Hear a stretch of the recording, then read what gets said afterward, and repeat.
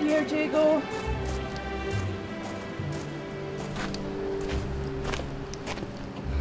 How do you know it was me? Let's just say I've gotten to know you pretty well. Funny, I used to think the same thing about you.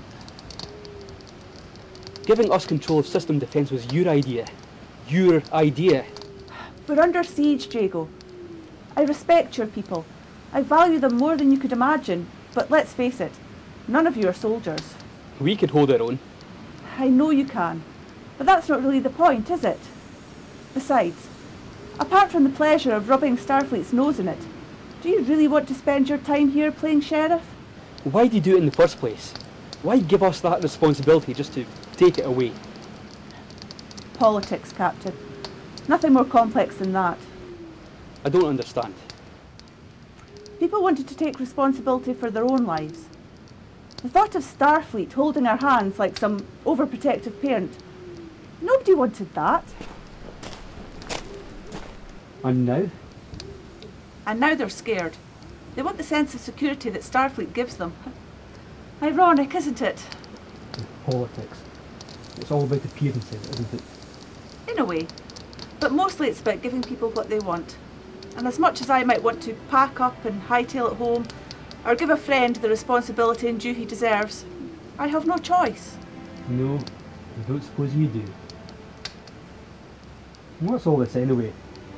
Campfires and what are those?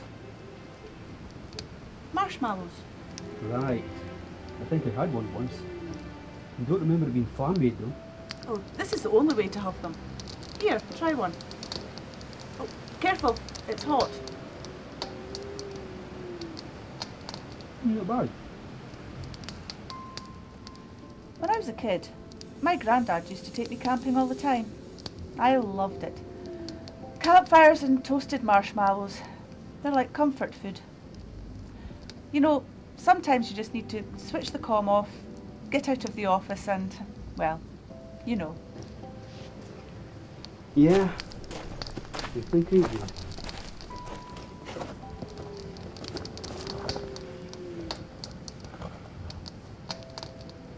Got any more? As many as you need. It's been a tough week.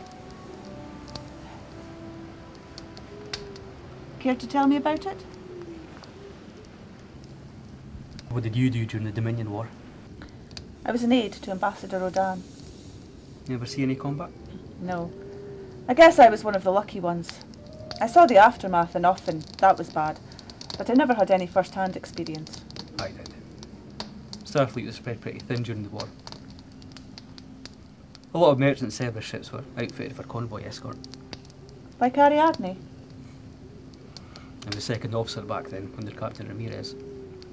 Good man. Good friend. What happened? We were caught in orbit during the fall of Beta Z. Starfleet tied us up trying to keep the orbital defences online. When the order to withdraw came through, we were forced to leave a lot of people behind to die. A lot of friends. That must have been hard. For all of us. But the captain bore the brunt of it. He was never the same after that. He put a good face on it, but I could tell how much it haunted him.